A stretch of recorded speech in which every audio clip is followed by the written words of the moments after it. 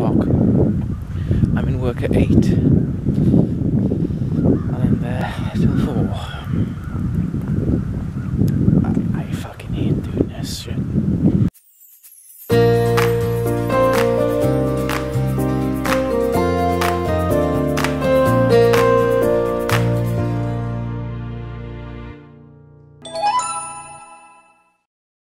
Good morning into where we enter today. Is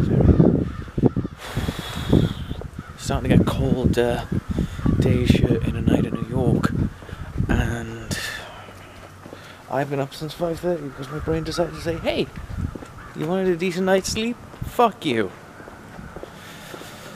But next 3 days are gonna fucking suck because, well, I am doing an opening shift today as cashier, and then the next 2 days I'm closing as manager, and even that is like, I fucking can't anymore. And do you know what the whole interesting thing about it is I fucking walk. I am on my feet constantly. And people may think now, oh, it's not that bad, Jim.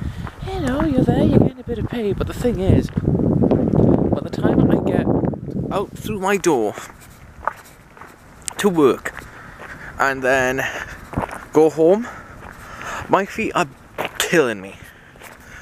And well, no, it's now 7 o'clock now. I'm technically going to be on my feet for over 10 hours. Technically.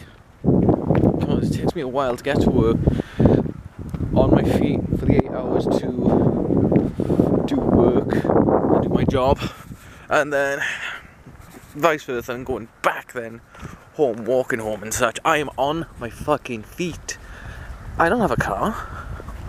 And now, because it's getting colder again, I know I bitched about this right about last year, right? But now it's getting colder, I'm walking in the fucking cold.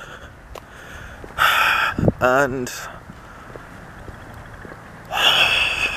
I fucking don't like this anymore. I want to find a better apartment, I want to find a better place.